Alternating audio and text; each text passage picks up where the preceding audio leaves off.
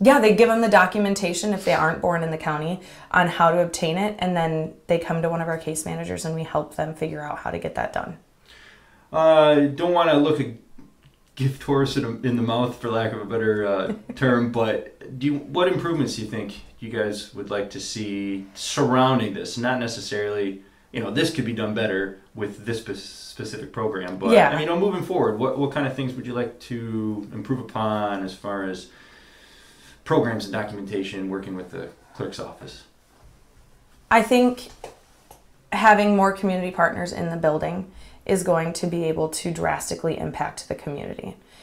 Transportation is a really big struggle for a large majority of these individuals.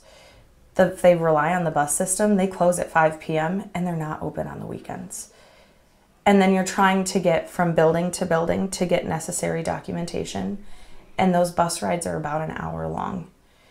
So you get there after an hour of being on the bus, and you have to wait for who knows how long to be seen because everybody's busy.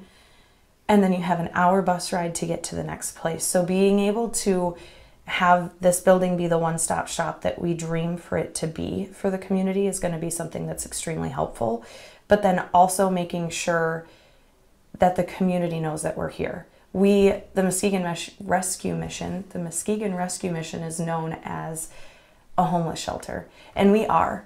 But we are now also a daycare. We are the community resource center. You do not have to be homeless. You do not have to be in our shelter. You just need to have the want. Bring that with you and we have everything else.